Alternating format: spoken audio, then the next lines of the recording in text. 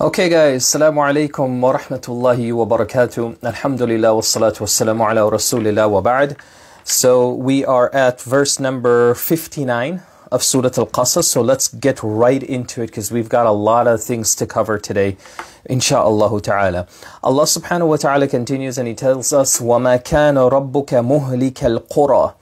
It is not from Allah subhanahu wa ta'ala that He destroys a nation حَتَّى يَبْعَثَ فِي أُمِّهَا رَسُولًا يَتْلُو عَلَيْهِمْ آيَاتِنَا, until Allah sends fi ummiha, in the main city of that place or that country or that town. Now why is that important? Because if you can convince, so if a prophet or a messenger is sent to the main city of that place and can start a program or start their da'wah and start teaching and changing the narrative and changing the perception that people had of who Allah is and who they should worship, if they can get to the heart, then insha'Allah all of the other villages and communities that surround the main city, then insha'Allah ta'ala the influence could be a little easier. It's just like when you're talking to a whole community, you start off with the tribal leader, you start off with the leader of the caste, and if you can convince him or her, then usually the followers fall into place as well. So Allah says He will send messengers until He does this, fi ummiha rasulay, that they could recite upon them His ayat. وَمَا كُنَّا مُهْلِكِ الْقُرَى إِلَّا وَأَهْلُهَا ظَالِمُونَ. And we will have never destroyed any nation except that amongst them the people were people who were wrongdoers. وَمَا أُوتِيتُم مِّن شَيْءٍ فَمَتَاعُ الْحَيَاةِ الدُّنْيَا وَزِينَتُهَا. We never gave them anything except that they were given or they had مَتَاعُ الْحَيَاةِ الدُّنْيا وَزِينَتُهَا. You know what mata' is? Mata' is something that's important to you, but you don't depend on it. So it could be something as simple as like a pen or a book or a pencil or a fork or a spoon. Like these things are useful to you. They're important to have, but your life's not gonna end because you don't have a fork. So that's what mata'ul hayati dunya. So Allah says that we have given you everything in this world, but all of it is just mata'. Everything came with an expiration date. وَزِينَتُهَا, and it looked beautiful to you. Allah decorated it for you. But everything it dies out. It ends. It starts to corrode. It starts to rot away. It eventually disintegrates. It eventually disappears. Nothing on this planet lasted forever. Even the planet itself is starting to deteriorate. This is why some climatologists, some scientists even say that one of the reasons that we see this whole massive change in the climate around the globe, some places gets hotter, some places gets colder, some places in between. The point is, this whole phenomenon of climate change is as a result of the earth itself is dying. All of its resources, everything, time is eventually killing this planet. And it's inevitable. It will come to an end. So Allah is reminding all of us, everything I gave you, it's mata'. You might think it's important. You might think, man, I really need this. Man, this is really important to me. And you might think that, it looks beautiful. There can't be anything more perfect than this. And Allah says that it's just something that's mata'. It comes with an expiration. It's going to disappear. وَمَا عِنْدَ اللَّهِ خَيْرٌ. This is what Allah subhanahu wa ta'ala's response to that is. It's kind of depressing when you hear that everything that you have and you live for and you struggle for, Allah just says it's nothing, it's just mata'. But then Allah says what is with Allah is even better, khair. What's with Allah is so much better. وَأَبْقَى, and it lasts way longer.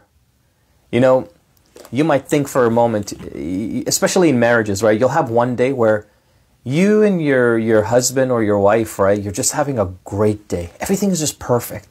When you're eating, you're just having great conversations. When you go out, it's just so pleasant. And you think to yourself, why can't every day be like this? Until in just literally, in a split moment, something triggers a problem, tension starts to arise, or something happens and all of that pleasantness just, boom, it's gone. What Allah is telling us here is that everything that connects you and keeps you close to Him is always better and it's more permanent. So how do you link the two scenarios together? Those moments where are difficult, those tough times in marriage, when you keep Allah close even during those tough times, then even those tough times become healthy moments for the marriage. You start to see the wisdom why you had those moments in the marriage, why the arguments came about. You start to see and you start to appreciate, you start saying to yourself, man, subhanAllah, you know, that argument, I learned a lot about you and you learned a lot about me. And we've got to change. We've got to do things differently. That's not us. So you start to realize that what you thought was terrible, because you had that consciousness of Allah, like you kept Allah in your mind during that whole period, Allah gives you a journey because you're close to Him. Allah gives you that journey and it still becomes healthy and fruitful in its own way. You know, psychologists make us pay thousands of dollars to hear this stuff. And Allah put it in this Quran and just told you straight up, look, anything that's near me is better for you and it's permanent. Meaning the next time you have those tough moments in your marriage and you keep using the same formula, guess what's going to happen? It's always going to be the same result. You'll always know how to handle those difficult times in the best way possible. You'll even know when to step back. You're like, I don't want to get into this argument right now. I don't want to get into this problem. You'll know how to just pull back. You'll know how to control your tongue. You'll know how to just do the things you're supposed to do. Do the things that experts and psychologists tell you. You sit there, you unload your problems and they tell you, okay, well, you need to keep yourself under control. Go take a walk. Go do this. Go do that. All Allah had to say was, well, وَمَا عِنْدَ اللَّهِ خَيْرٌ وَأَبْقَى. Everything that is with Allah is better for you and it's permanent. Just keep Allah in your life and you'll see how things everything just works out. Everything just becomes smoother and better. أَفَلَا تَعْقِلُونَ. Look what Allah asks us. Don't you think about this thing? Like, don't you just take a moment and reflect on that? Like, just think about it. Has anybody ever lost or become miserable when they didn't, when they had Allah subhanahu wa ta'ala in their life? Has anybody lived a miserable life? It's never happened. So why don't you think about that stuff? Allah continues, أَفَمَنْ وَعَدْنَاهُ وَعْدًا حَسَنًا. This is where I got the title of this video, guys, this ayah. Didn't we promise to them a beautiful promise? وَعْدًا حَسَنًا, a beautiful promise. فَهُوَ لَاقِيهِ. And then they met that promise. They confronted the promise that Allah made. So what was the promise? Everything that Allah promised in terms of reward, blessing, barakah, Jannah, and all of its blessings in paradise. So you know what happens to the believer here? What Allah says is that there come a time where you're going to be in front of me, you're going to be in front of Jannah, and you're going to look around and you're going to be like, oh my God, there's the fruits that Allah talked about in the Quran. وَفَوَاكِهُ كَثِيرًا. In it, it's going to have so many fruits. And it's not just any fruit. When you take a bite out of these fruits of Jannah, fawakiha comes from the word fakiha. Fakiha means when you bite into it, it feels good all over. You ever try a fruit like that? I don't know, maybe like a good mango or a nice, ripe strawberry or something. And you bite into this and you're just like, man, I want to go into sajda right now. This is so good. It's just the perfect fruit. That's the feeling. And then they're going to start reciting all of the verses like, yeah, I read about this. Oh my God, the roads. Oh my God, there's the river that's floating beneath my feet. There's all the gardens, everything. There's the home that Allah promised. There's the mansion that Allah promised. If I ever donated to help build a masjid, He said He'll give me a house or a mansion in paradise. There it is. It's got my name on it. All of that is فَهُوَ لَاقِيهِ. They'll meet up to that promise. It's also like, in this world, if you want to give somebody the greatest surprise of their life, like you buy them a new car or a new home, what's the first thing in all the TV shows? What do you see? They wrap their eyes, they put like this thing around their eyes, or you go like this, and you're like, okay, 3, 2, 1, and you open your eyes, and you're like, oh my God, there it is. That's actually what's going to happen to the believer who stayed committed and kept Allah close, permanent, and near to him or her. when they see the promises. And you know, one last point is that, you know why ayat like this are so important to us? Because the way that Allah advertises Jannah is through words. We don't have pictures of how Jannah will look like. There's no YouTube video we can go on and just, oh my God, I can't wait to get there. We have nothing except the words that Allah described Jannah with. That's what we're trusting the most. And you know, Allah is the best storyteller, and He gives us the most detailed and the most beautiful of descriptions, because I don't know if this happens to you. I'm sure it does, but it happens to me all the time. Every time I come across a descriptive ayah of anything, whether it be Jannah or the Day of Judgment and even Jahannam, my mind immediately starts to attempt to imagine what that looks like. So when I read a verse about there will be beautiful homes as far as the eyes can see in Jannah, I start imagining that.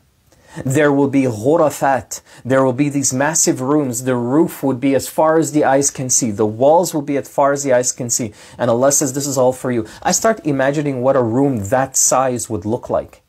When Allah tells us that you will have jannat, you will have so many spots of land and greenery that belong to you, I start picturing the biggest and most massive piece of land I can think of. Even sometimes I imagine the whole entire earth is just all green. There's no rivers, nothing, because the rivers are floating beneath you, right? So I just imagine this green ball of luscious greenery, and that's the entire earth. I'm like, man, that's the closest thing I can think of what Jannah would look like. It's so beautiful. The way that Allah describes things, it immediately draws you in and you start imagining it immediately. That's how the Quran talks to you.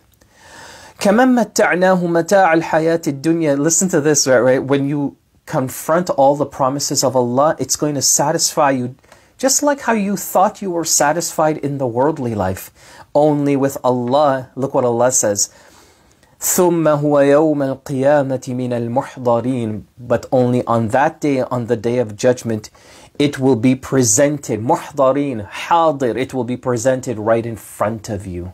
You're just going to be like, oh my gosh, it's right there. There's the fountain, Al-Kawthar, that Allah talked about.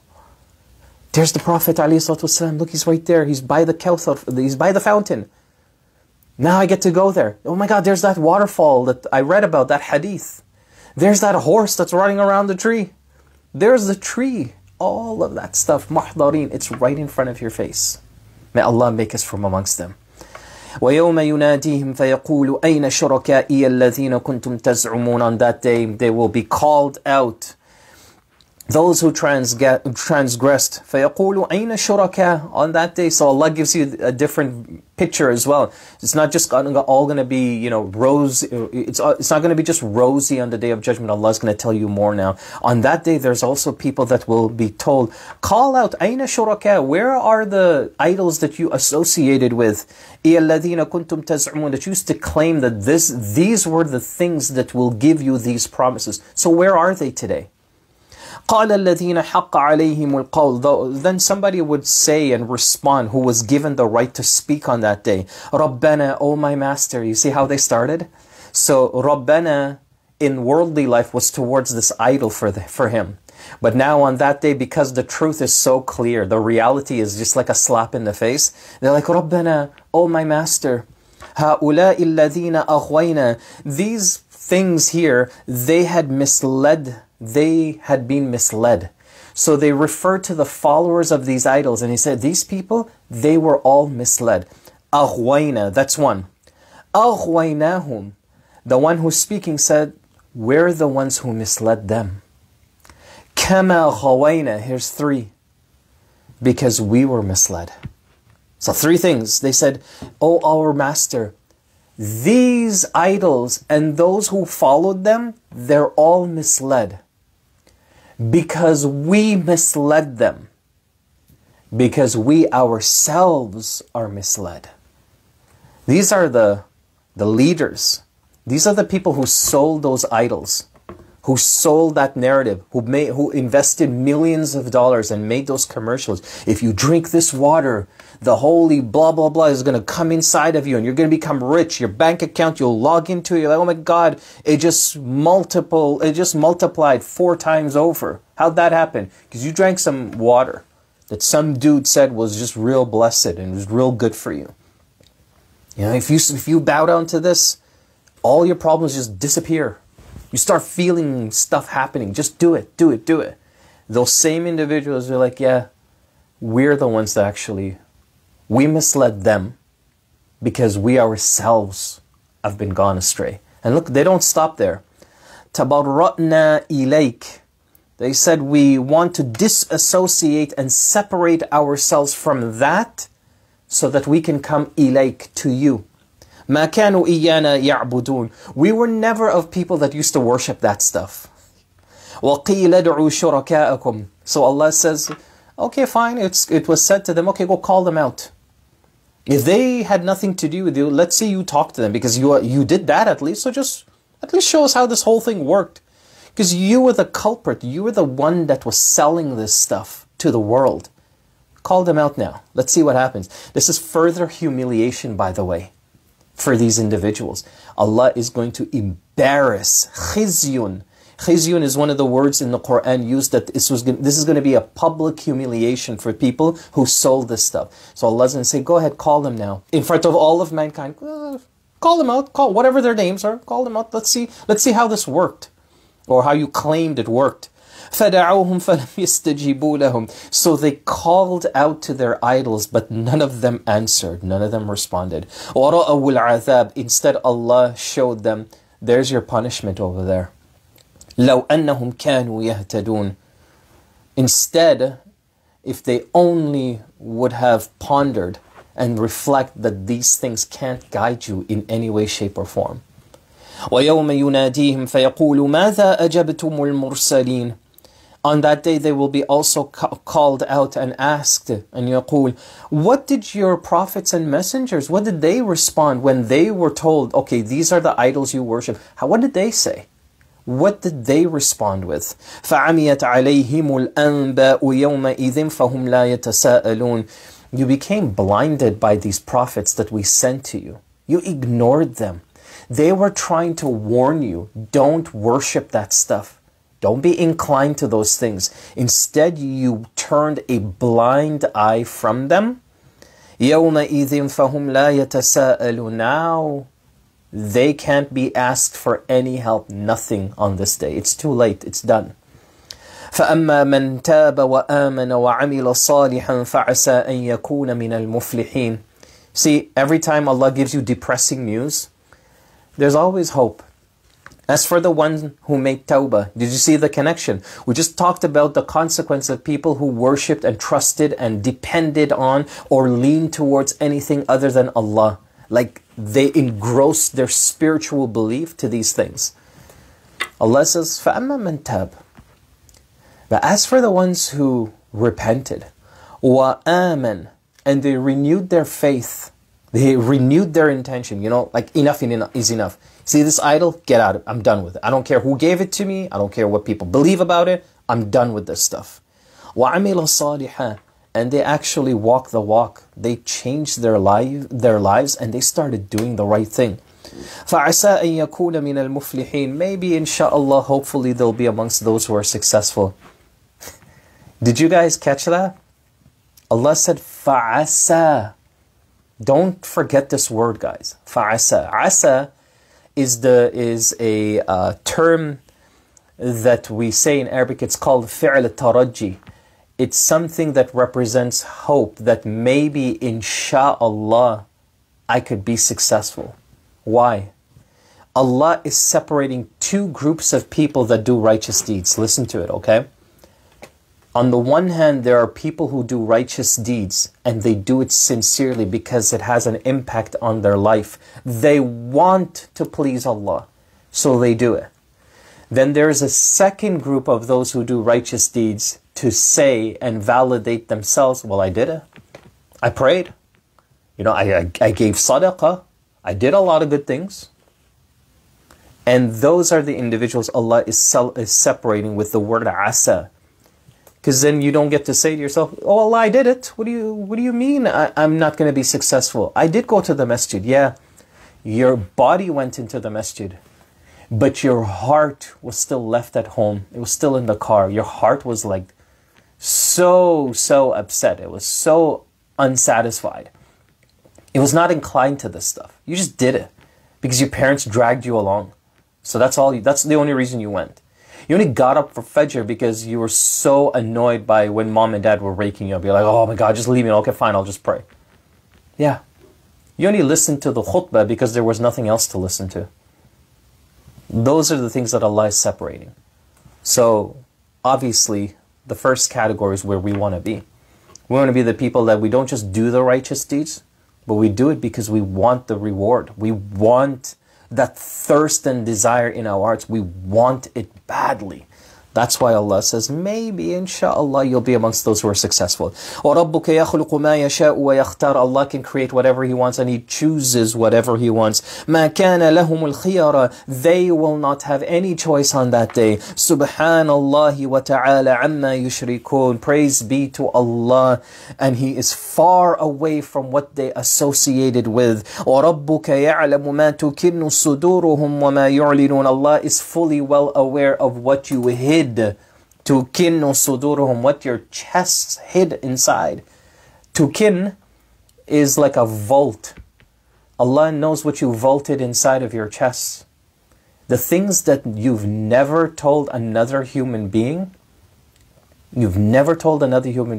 Allah's pulling it out. I know exactly what's inside of you. I know exactly how you felt when you heard my message.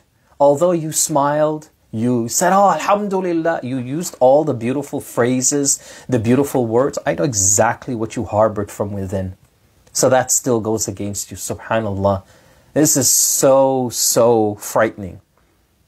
Because I'm sure a lot of people are guilty with this. You sit in front of, like, you go for a Jummah and you listen to this khatib and you're like, God, I hate this khatib. Even though, because everything they're saying is totally applies to me. I never want to listen to him again. But then after, when the khatib walks by and says, wa alaikum assalam wa rahmatullah shaykh, and you give him a hug, but deep down, you're giving him a hug on the outside, but on the inside, you're like, God, I hate this guy. Can't stand him. Everything he says, it applies to me. I don't even want to be around him. I'm not going to ask him no questions, nothing. Mashallah, jazakallah khairan. See that kind of hypocrisy? That's what Allah is talking about. I know exactly what's in your heart. So don't think you can fool him. You can't fool Allah. وَهُوَ اللَّهُ لَا إِلَهَ إِلَّا هُوَ. He is Allah, no deity worthy of worship but He. لَهُ الْحَمْدُ فِي الْأُولَى وَفِي الْآخِرَةِ. He has all praise from the beginning as well as the end. وَلَهُ الْحُكْمُ. He has the final say, ruling. وَإِلَيْهِ تُرْجَعُونَ. And you're eventually going to return right back to Him, subhanallah. قُلْ أَرَأَيْتُمْ إِنْ جَعَلَ اللَّهُ عَلَيْكُمُ اللَّيْلَ سَرْمَدًا إِلَى يَوْمِ الْقِيَامَةِ مَنْ إِلَهٌ غَيْرُ اللَّهِ يَأْتِيكُمْ بِضِيَاءٍ أَفَلَا تسمعون. قل أرأيتم. Say to them, did you see? أرأيتم, guys, is when Allah wants you to sit and reflect. So all the students listening to this, please take a moment now when you're listening to this and start reflecting, okay? Just reflect for a second what I'm gonna share with you. قل أرأيتم. Don't they sit back and think and ponder? إن جعل الله عليكم الليل. If Allah were to make the nights sarmadan ila yawm al-qiyamah, permanent, sarmada, permanent until the day of judgment. In other words, we never saw the sun rise again. Okay? Man ilahun ghayrullahi ya'tikum bidiya'in. Which deity other than Allah would bring you some light, some sunshine? So what's Allah talking about here? You know, the transition of night and day, that cycle that we live, the earth has been living upon since the day it was created. Allah is saying, what if I just made it always nighttime? How would you feel about that? You know, Mercury, the planet Mercury, is the closest planet to the sun. And as a result, it has some of the most extreme temperatures as well. So its nights, it's minus in the hundreds, 400 or 500 degrees. And then its days is literally plus hundreds and hundreds of degrees. But then the length of each day is very different as well. Some planets will have days that will, or one day that will be equivalent to several days of Earth time. So Allah is telling you and I, what if I made that entire night permanent? What's the temperature like in the nighttime? It's freezing.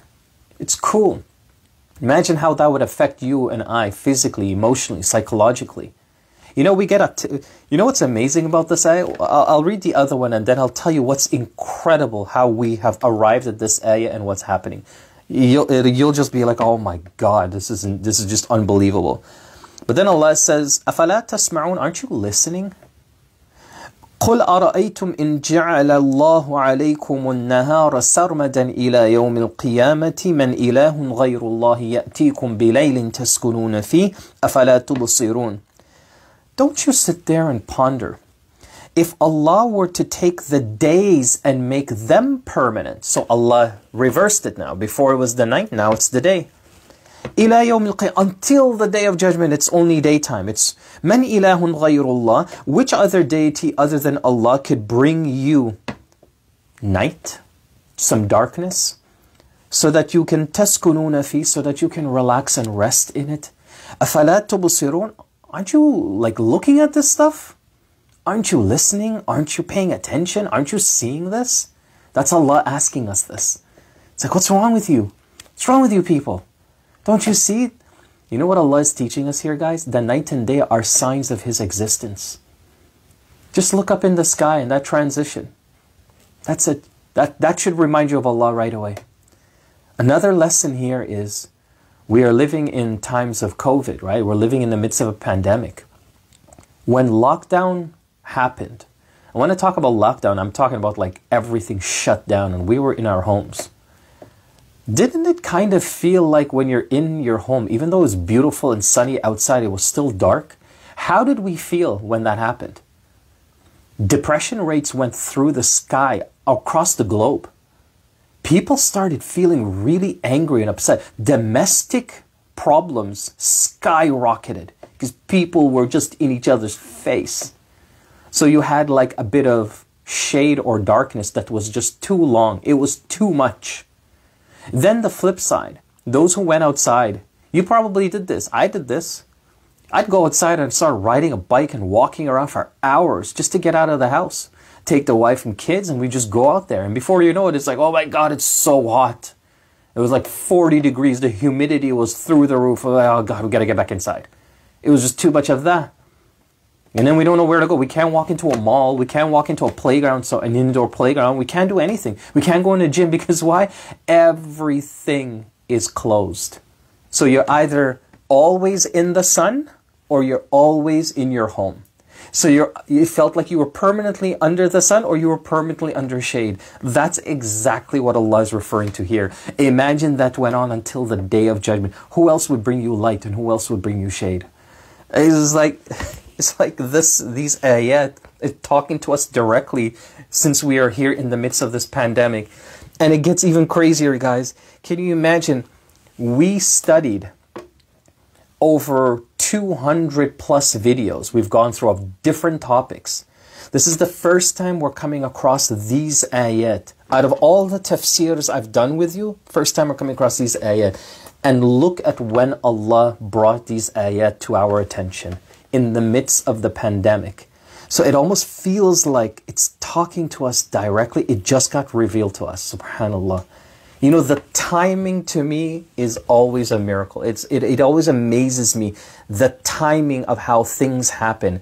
And when you take the moment and try to connect some of those dots, it just blows your mind. Anyhow, I hope that you guys can appreciate that benefit, inshallah. Just a couple more verses and we're done, guys. وَمِن رَحْمَتِهِ, it's from Allah's rahmah. جَعَلَ لَكُمُ اللَّيْلَ وَالنَّهَارَ لِتَسْكُنُوا فِيهِ. He gave you the night and the day that you can relax in it. So during the day you relax by going to work, seek your rizq, but then you get exhausted. So the night is there for you to rest and relax so you can re-energize and do it again. Every single one of us have to. Even the Prophet ﷺ, he was told to pray during the night, but he was told نِصْفَهُ أَوْ انْقُصْ مِنْهُ قَلِيلًا. So at least half of it or a portion of it, and just a little. Why? Because you need to go back and get some rest. Even the Prophet Muhammad ﷺ. So we're learning from this, that when Allah is talking about night and days, if He made it permanent, etc., is that we also have to balance our relationship with Allah. If you engross yourself 1000% all in Islamic stuff, then you become completely jahil of how to talk to people out there. When you're at a grocery store, you don't know how to communicate with nobody. Everything is just weird to you. So you've got to balance that now. So too much of even a good thing is problematic, right? Allah continues, وَلِتَبْتَغُوا مِنْ فَضْلِهِ وَلَعَلَّكُمْ تَشْكُرُونَ. That you can also seek His virtues, His blessings, وَلَعَلَّكُمْ تَشْكُرُونَ, in hopes that you'll be grateful for this, guys. Subhanallah. Subhanallah.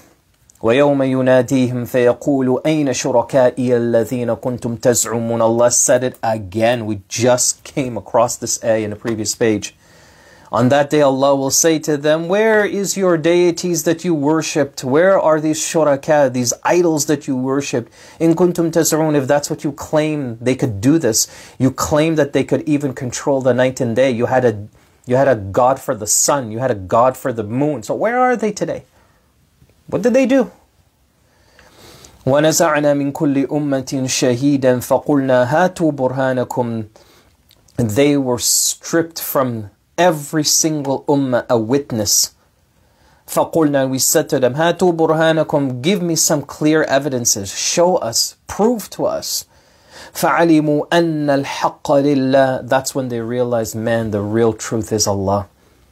وَضَلَّ عَنْهُمْ مَا كَانُوا يَفْتَرُونَ. And they were so misguided based on all the pathetic lies they used to tell. All those TV shows, all those commercials, all of it was just a bunch of lies, because you knew people will pay you. You'd create an entire industry that was a multi-billion-dollar industry. Based on what? So you can lie to everyone. You know, I watched this was a while ago. I watched I won't say who, but some religious figures of other religions, where they had all the luxuries of the world. Even one particular religious leader had his own airport. He had his own airport, his own jets. And when asked, like, why do you need to live such a high life? He responded that I cannot be mixed with average day-to-day people, because they're all a bunch of shayateen, they're all a bunch of Satans, and I need to continue to do God's work, so I need to be in a place of purity. So I need to have my own plane, I need to land at my own airport, and I need to have my own mansion in every country and state that I step into. At that day, Allah will say, فَعَلِمُوا أَنَّ الْحَقَّ لِلَّهِ. You're going to see who truly, the truth will eventually manifest itself. وَضَلَّ عَنْهُمْ مَا كَانُوا يَفْتَرُونَ. And my goodness, you're just going to sit there like, oh my God, those lies, now they're coming back at me. Allah is recording, Allah is monitoring, Allah is watching. You know, now the surah, we're coming to an end to the surah, inshallah. I'm anticipating we may have just 2 more episodes and we'll be done the surah. We're going to start to see a shift back to Musa alayhi salam, and some of the things that Musa alayhi salam would have learned and gotten throughout his whole journey. You know, one last thing and we're done, guys. There was a movie that was made in 1956, The 10 Commandments. I'm sure some of you may have heard about this movie. It's a great film. It's about 3.5 hours long, but it's an educational film, which is why I'm sharing it with you. You know, you can actually gather the family, and my goodness, I just watched this film recently, and for some bizarre reason, I was going through documentaries on Netflix, and I just kind of typed in some titles, and all of a sudden it showed up as one of the recommendations, and I was like, wow, I remember that movie. I watched it since I was a kid, The 10 Commandments. And when you watch this movie, although 99% of it, the source of that story was from the Bible and other historical books, you will be sitting there and I promise you, you're just going to be quoting a bunch of verses in your head. The Ten Commandments is all about the story and life of Musa alayhi salam. But it gives you the biblical account of that story. But you will see the connection and it will blow your mind. You're going to see when Musa or Moses meets Allah, what's the first thing Allah says? Moses, Moses. And you're like, فَلَمَّا أَتَاهَا نُودِيَ يَا Musa. When Musa alayhi salam came up and he climbed Mount Turi Sayna, and he heard his name. And that's what's happening in the movie. The first thing Allah tells Musa alayhi salam is to take off what, guys? Take off your shoes. The first thing in the movie he tells Moses, take off your shoes because you're in blessed land. فَخْلَعْ نَعْلَيْكَ إِنَّكَ بِالْوَادِ الْمُقَدَّسِ طُوَى. And I thought to myself, I'm watching this movie and I'm literally reciting all of Surah Taha. It was just insane. So those of you who haven't watched this movie, watch it. This is the one and only time I'll actually tell you to watch a particular movie, but it'll just blow your mind. And the reason why I'm telling you to do this is just so that you can appreciate all the verses and stories that we've talked about with Musa alayhi salam. You can at least see it unfold in front of the screen and it'll resonate with you. You'll really appreciate what you've learned through this series. And I'm talking specifically for those students who've been with me since the beginning of Musa alayhi salam, since Surah Taha onwards till the end of Qasas now, inshallah.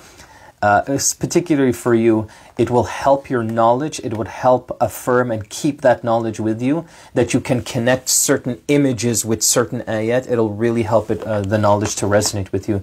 So please make some time, maybe this weekend, download it, it's all over online. Sit with the family and just watch this movie and you're just going to be like, oh my God, I listened to that. I remember when he was talking about this story. I remember that ayah. Oh my God, it's in the surah. You're going to be doing this almost every single scene in the entire movie. It'll blow your mind. May Allah Azza wa Jal continue to teach us. Tomorrow, bi'idhnillah, I'll see, maybe we'll conclude the surah or we'll take about 2 more sessions, bi'idhnillah. I already got my next topic ready and set, so I can't wait to share that with you. Jazakumullahu khairan. Wassalamu alaikum wa rahmatullahi wa barakatuh.